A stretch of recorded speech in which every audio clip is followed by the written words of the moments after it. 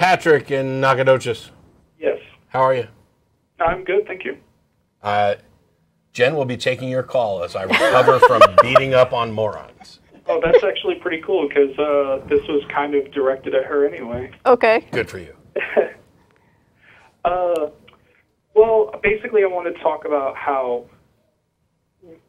it's okay to make religious threats, but not okay to make physical threats. And that sounds kind of strange, but I just wanted to give an example, if that's okay. Okay. For example, in 4th grade, the school that I attended threw this huge fit whenever I told another girl that I wanted to push her down because I was so mad. And then a similar thing happened in high school, and they labeled both occasions as terroristic threats. Okay.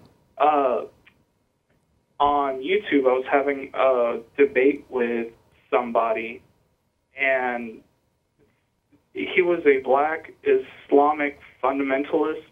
And I've never run into one of those before, but they're pretty scary, I guess, because he was talking about how he doesn't see why he can't just flail me right now, because he will eventually be able to when the world ends and Allah lets him own me as his own slave. And in one particular response to me, he said he would rape my daughters and all these other really grisly things. And I tried to report it, and nothing was done. And I even went to the sheriff's office in Porter, where I used to live, and showed them, and they said there was nothing they could do about it because of some technicality. I can't remember. Yeah. And I'll actually email you the conversations because they're pretty interesting. Yeah. But I just... Well, basically, yeah, the rule on making threats to people is that it has to be something credible. And so some anonymous or semi-anonymous YouTube user making some kind of threat of something that's going to occur in the afterlife, whatever is viewed as less credible than you standing there toe-to-toe with somebody telling them you're going to push them down. So that's it in a nutshell. Right. It invokes the same emotions as if he had said it in a way that, he was going without religion, you know what I mean? Yeah. It offended me just as much.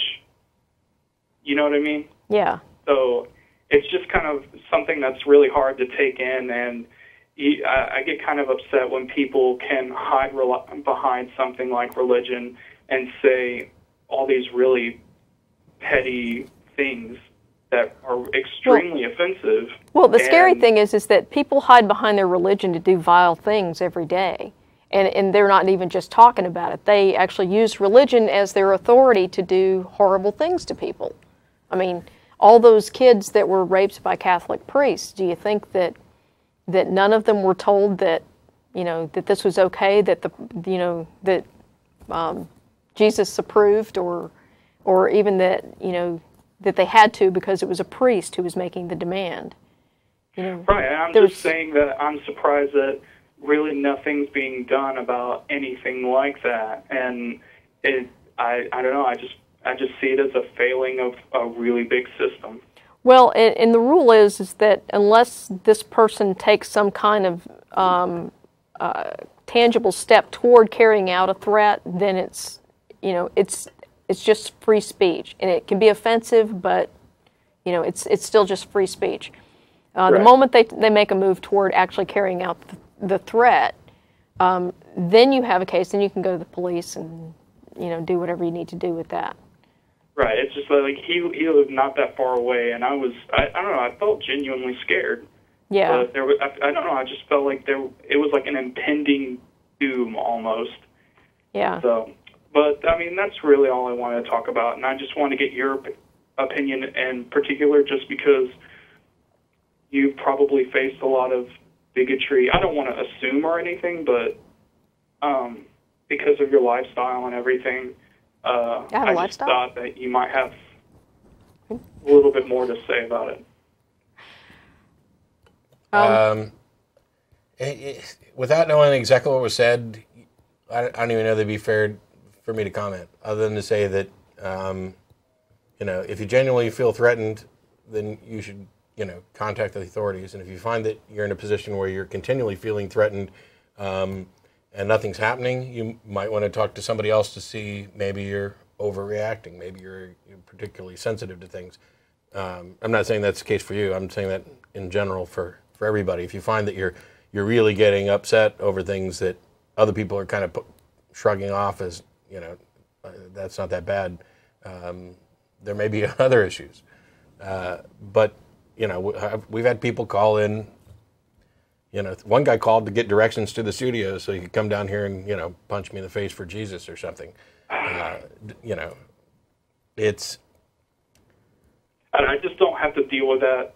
Like, I think that was actually the first time I've ever dealt with something like that. So it was like, wow, somebody can really say this, Like, well, that's the thing. And they can get away with it? I've never had experience with that.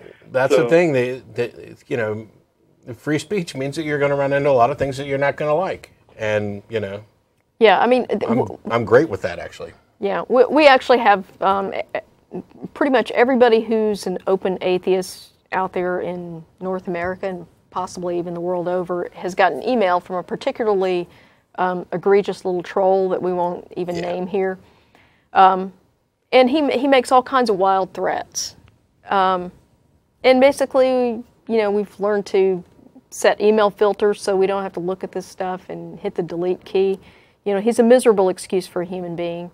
And, I'm content to let him wallow in his misery. And if his emails make him think he's, doing something important or whatever, that's fine. They sound scary, but, unless he actually does something about it, there's nothing any of us can do, as annoying as it is.